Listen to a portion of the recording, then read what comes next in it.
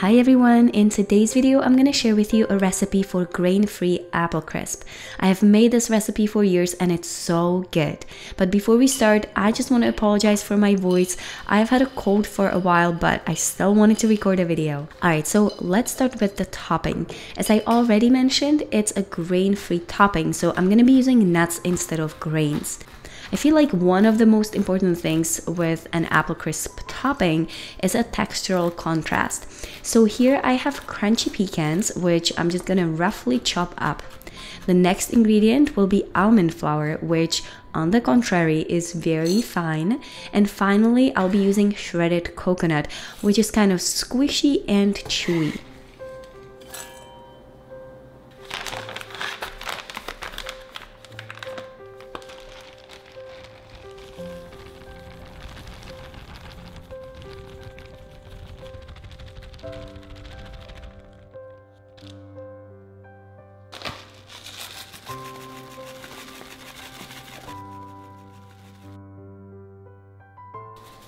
I'm using coconut sugar as the main sweetener, but feel free to use any sweetener you like. A little bit of coconut oil, a pinch of sea salt, and mix everything together.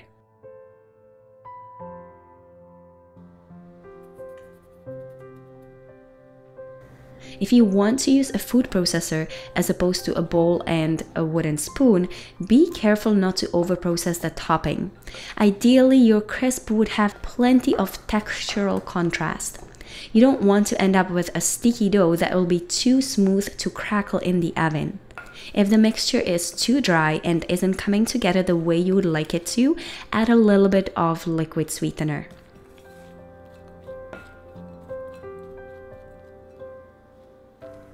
Once your topping is ready, move on to the filling. Since this is an apple crisp, I'm of course going to be using apples. Here I have two varieties of apples, Golden Delicious and Granny Smith. The reason I have two varieties is that there are sweet apples and tart apples. Ideally, you would choose a mix of the two, and it doesn't necessarily have to be Golden Delicious and Granny Smith. I have a list of apples that are sweet and tart in the recipe post. I'll leave a link to it in the description box below this video. I like to peel the apples because that's what my husband prefers, but you can leave the peel on if you'd like. Once peeled, core the apples and chop them into bite-sized pieces.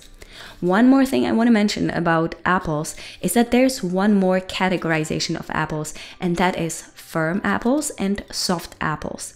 You want to use firm apples so they don't turn into an applesauce when you're baking them in the oven. They should retain a little bit of a bite.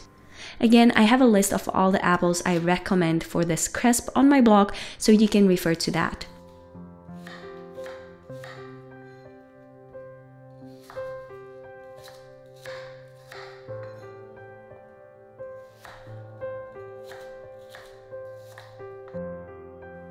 Add the apples into a baking dish and then get the spices ready.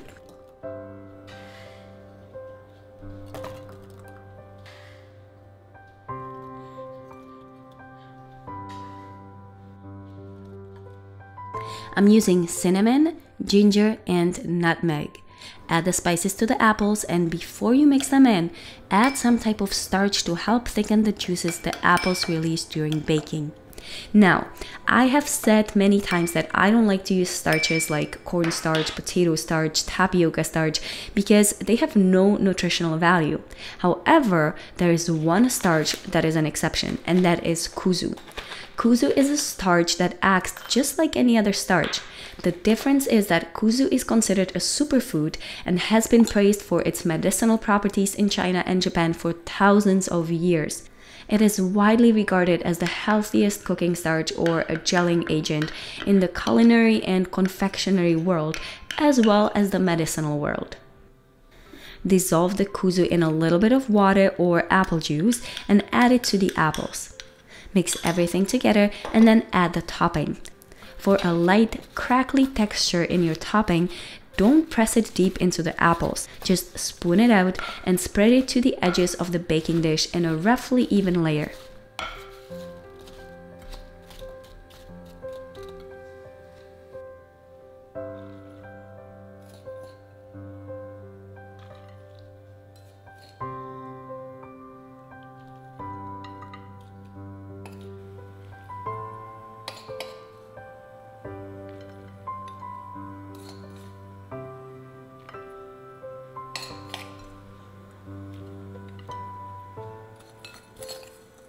Bake the apple crisp at 350 degrees Fahrenheit for 50 to 60 minutes or until the filling is bubbly and the top is golden brown. And that's it. Grain-free apple crisp with tender, warm spiced apples in caramel-like sauce under perfectly crisp nut topping. This video was actually supposed to be a pumpkin pie video, but I ran out of one ingredient that I use for the pumpkin pie, and I ordered from iHerb and it didn't arrive in time. So I thought that I would film a different video. So it's an apple crisp video. Now, this is such an awesome season for apple crisp because there are apples everywhere. And of course, you can use any fruit you like for the crisp. It's more of the topping that makes this crisp different. How do you like it? It is truly the topping that makes this crisp different. The almond flour and the pecans are competing for dominance on my palate at least. So the apple and the spices, there's some ginger in there, which is oh so good. You requested that. Yes, and I think it sits in there quite nicely. From that perspective, from the apple filling perspective, think of like an apple pie, but in this case it's like, yeah, the temperature is perfect. It's hot. That's the way I like it.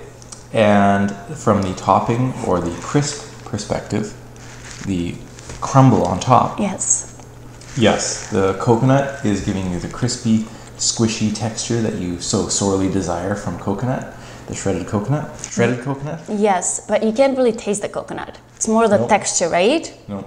Well, it makes everything mellow and warm. The almond flour and the pecans are fighting for dominance, like I said earlier. So the pecans come through with their crunch, and then the almond flour kind of takes over at the end, and by that time you've already got another spoonful or forkful in your mouth, so there's all this competing flavor going on. Yes, if you like warm desserts, I'm pretty sure you're gonna love this. So I hope you enjoyed this video. If you did, please give me a thumbs up, comment below, subscribe to my channel, and I'll see you next time.